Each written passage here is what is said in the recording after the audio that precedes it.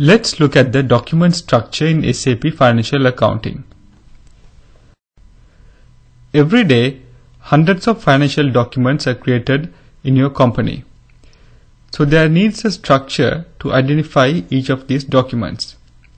For example, you need to identify which are the expense documents, the payroll documents, the incoming invoices, etc. So this can be done by giving each document a document type ID and a number. For example, these are all my expense documents and I can give a document number for that. This will make it easier for both internal and external auditors, as well as for your local finance team to identify the documents. Especially when you have years and years of documents stored, if you identify the document by a means of a document number, it helps to speed up the process for auditing and tracking purposes.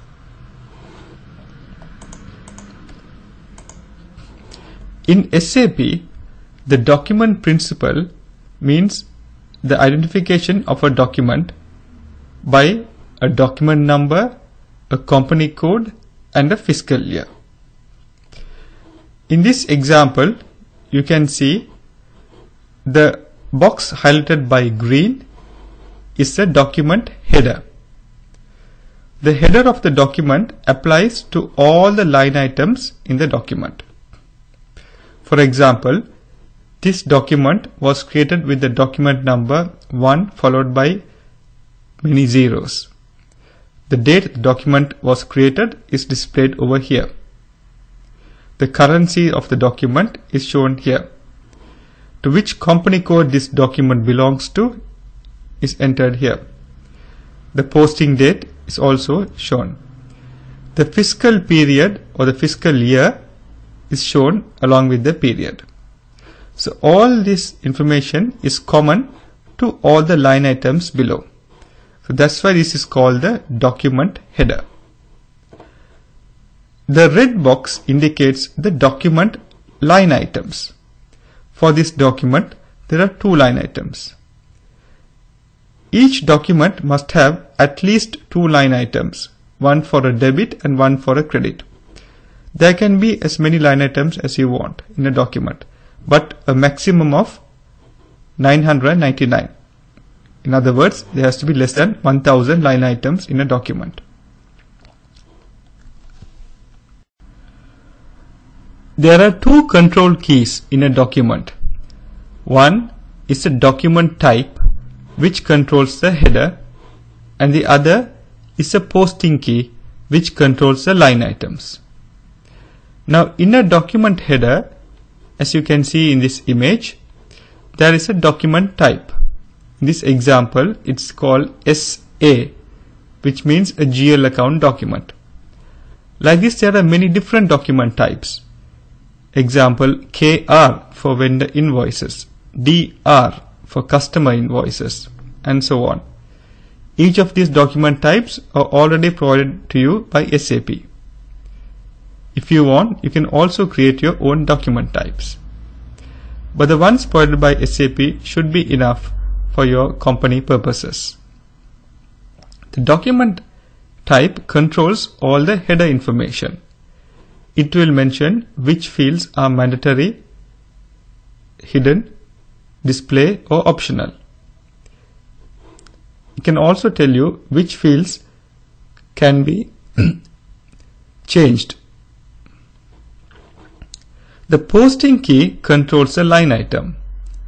As we saw in our earlier screen, the 2 line items, each one has its own posting key. The common posting keys for debits for a GL account is 40 and for credits it's 50. The posting key controls the line items, and in this each line item which fields are again hidden, optional, required, or will just display. So there are 2 control keys in a document. One is the document type which controls the header, the document type, and the posting key which controls the line items. Let's look at the document type in more detail. as we saw earlier in our slide, it controls the header and used to identify the business transactions. For example, KR for vendor invoices, DR for customer invoices, KG for vendor payments, and so on. The document types are created at the client level, which means all the company codes can use the same document type. Any changes you do to the document type also affects all the company codes which use that. So it's important not to change the existing document type properties in SAP. If you want to do any changes, copy that document type and rename it to have your own document type. The document types also define the number range for which the document number will be assigned. It's best that each document type has its own number range, so it's easily identifiable for what purpose the document was created for. The document types also assign which accounts it can post to, whether a customer, a vendor, an asset, a material, or general ledger account. The document type also assigns the field status of the document header fields, which document header fields are again suppressed, required, optional, or displayed. You can also specify whether the document type is only for batch input only. Now, batch input means it's loaded using a development program such as Legacy System Migration Workbench, which is also called LSMW, or any other ABAP or customized programs. So this means using that particular document type, you can only load via a development program, and you cannot post using a journal entry for that document type. Let's go and configure a document type now. The SAP configuration menu path for document type is Financial Accounting New, Financial Accounting Global Settings New, Document Types, Document Types, and then Define Document Types for Entry View.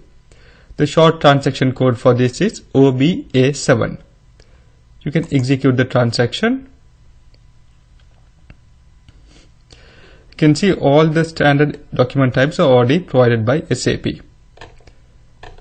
For example, you have the document type AB, which is an accounting document type. If you double click that, you can see it's been assigned a number range. The reversal of this document type is also mentioned. That is, if you reverse this document type, in which document type should it post to? That's also AB. Which are the account types it can be posted to? Assets, customer, vendor, material, GL account. Whether it can only be posted by a batch or not. Whether can negative postings be permitted, intercompany postings permitted, all those information are provided over here. Which are the entries required during a document entry? The reference number, the document header text. If you tick on this will be a mandatory field. So this document type controls the header information of the document. We're not going to do any changes to the existing ones, so we'll go back. Let's look at another document type. For example, a vendor document type. Vendor invoice. So you can see document type is the ID is given, KR vendor invoice. It's been defined a number range. The reversal of this vendor document type, you can see they are mentioned as KA. It's a different document type.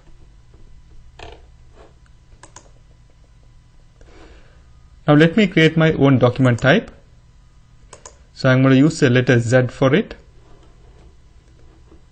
Click on New Entries, and I'll call it ZK.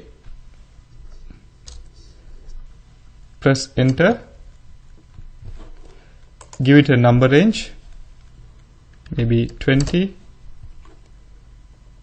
Reverse document type also I'll mention it's the same document number, ZK. And I'll say it's only vendors and GL accounts can be posted to that document, and save. I'm getting a message saying that ZK does not exist in a table, which means this reverse document type has not been created because we are still going to create it now. So for now, I will not specify it. I'll just choose an existing document type, probably KZ, vendor payment. Press enter in your keyboard. Press continue for the transport request number. Now the document type has been created with ZK. Click on the back arrow and you can give it a description. So I will call it bank EFT electronic fund transfer payment, and click on save. That's how you create a new document type. Now, of course, this is a rare scenario where usually the current document types provided by SAP should be adequate for your company's needs. But in the event that you have a transaction and you need to monitor it separately via a different document type, then you come to the screen and create your own document type.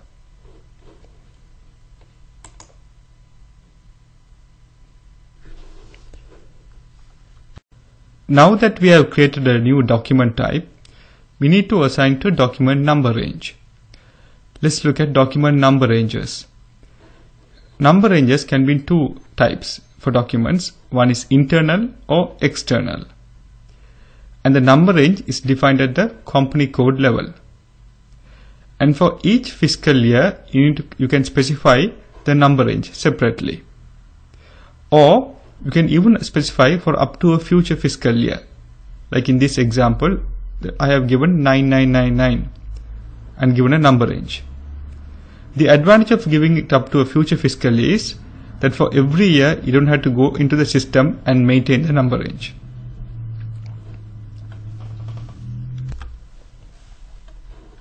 Now let's look at maintaining the number range in the SAP configuration path.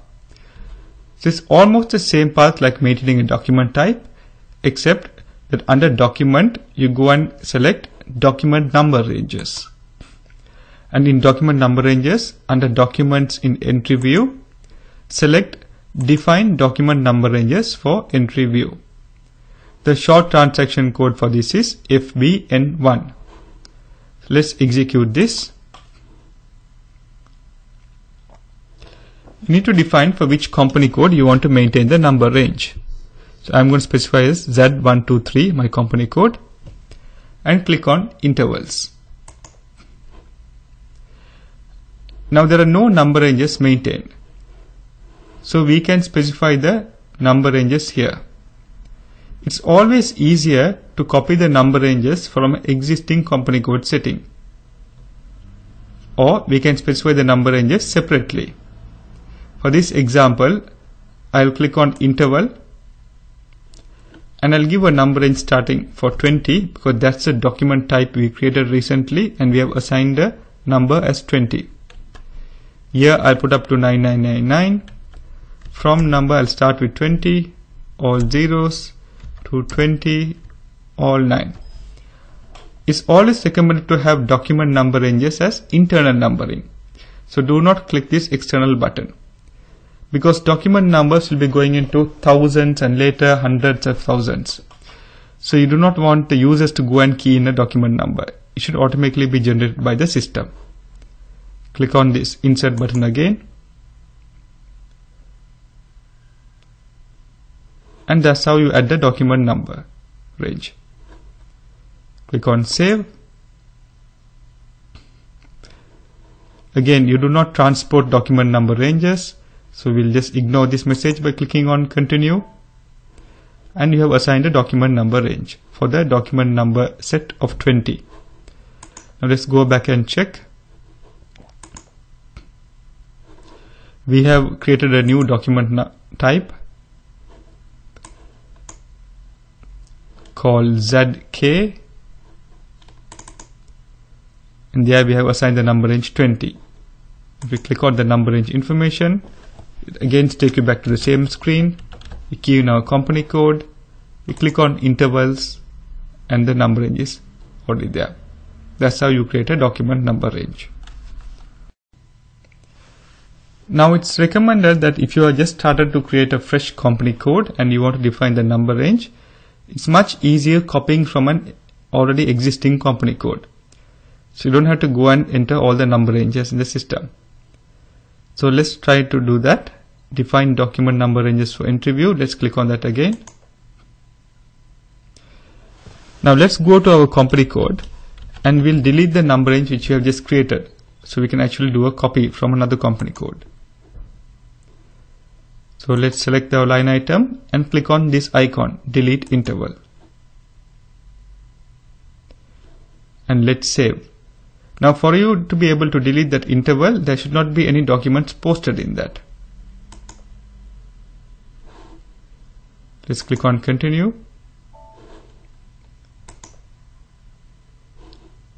And now let's try to copy. Click on the copy icon. You can copy from an existing company code. So let's choose this one, SAP AG company code, to the one your freshly created company code, that 1, 2, 3, and click on this copy icon. Now you can see you got a message saying company code from 001 was copied to Z123. Now let's go and view the number ranges. Click on the interval icon and you can see all the number ranges have been maintained automatically. You can scroll down and see.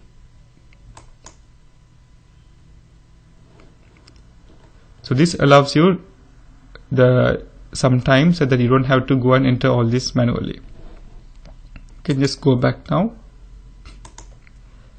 And that's how you can copy from one company code to another. Let's look at another control function of the document, which is the posting key. Now posting key controls the functions of the line items. Just like the document type, the posting key is also maintained at the client level. Hence it's valid for all company codes. So it's recommended that you do not go and change the standard posting keys in the system. Furthermore, it's recommended not to create any additional posting keys in SAP, because the ones provided are more than adequate for your current needs. So what does the posting key control?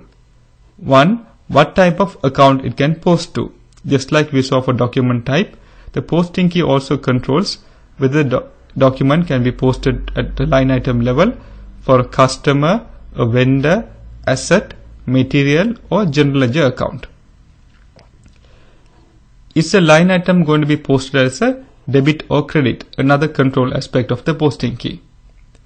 And the field status of the additional details of the line item level for the posting key.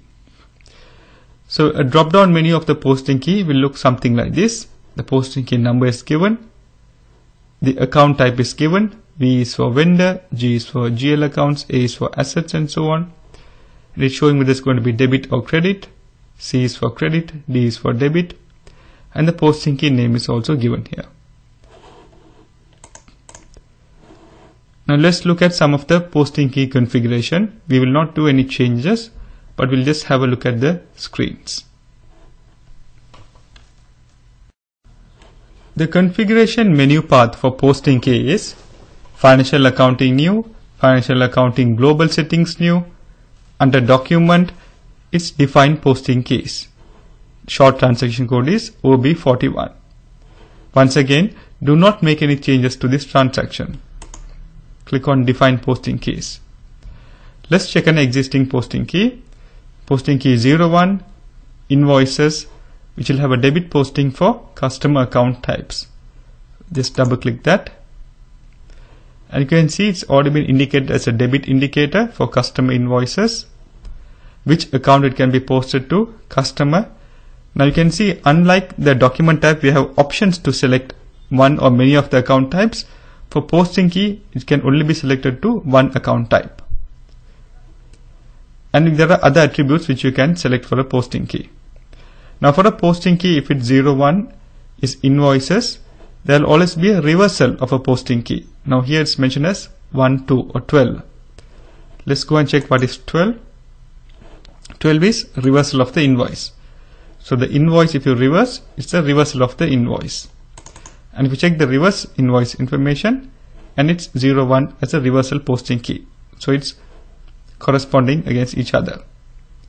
Now you can see the reversal of an invoice, the indicator is credit, and again can only be posted against a customer. There are other attributes also you can select, for example whether it's going to be sales related, if it's a special GL account, or if it's going to be a payment transaction.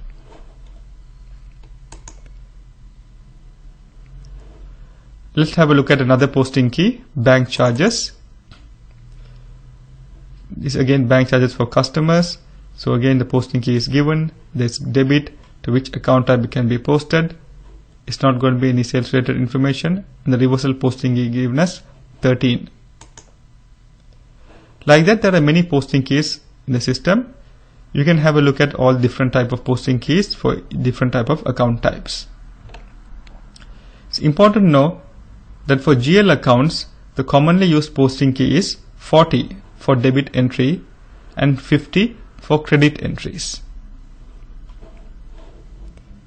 And that's how you go and see the posting key configuration in the system. Inside each of the posting key configuration, you also have the maintain field status group icon. So if you click that, it will show you all the field status groups for a posting key. You saw earlier the posting key controls the field status of the line items. So let's just select one general data field status and see.